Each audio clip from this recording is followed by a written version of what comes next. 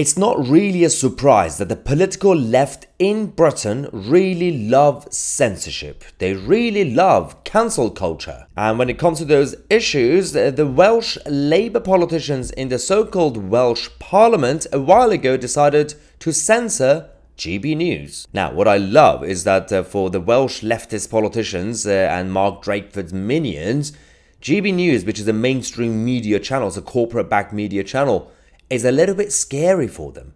If that's scary, what do they think of Tousi TV? Yeah, of course, they set up this commission to go after anybody that's trying to tell the truth. They will eventually come after us and all the independent channels as well. But for now, as you guys know, they spent a lot of money to censor GB News so that they ban GB News in the Welsh Parliament. We reported this, but now we have the costs.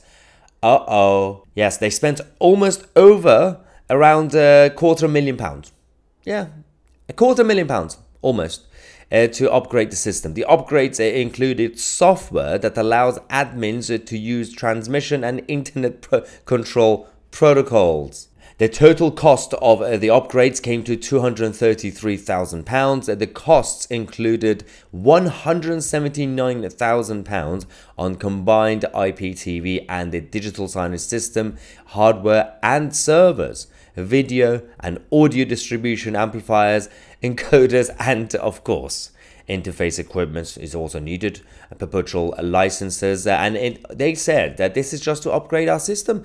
They just happened to also at the same time remove GB News from the list, even though GB News is part of Ofcom, which means they're also part of Freeview. So it's part of the free TV that you already get. You don't have to get a license to watch GB News. It's part of the Freeview, idiots. I call them idiots because they think that we are idiots. So they think that, well, we just did that, you know, we didn't want GB News. It's not really a cost to the taxpayer, really. Now, the top Welsh Tory Andrew Davies, RT Davies, has come out to say, I meant it when I said that banning GB News was a disgrace that amounted to censorship.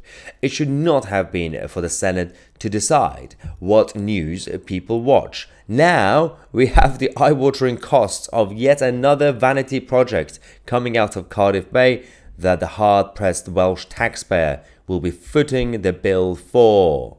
He continues by saying that instead of spending millions on 36 more politicians, upgrades to the government bunker, and a new censorial TV system, Labour ministers and the Senate Commission should fund our Welsh NHS properly, which still has by far the longest waits in the UK.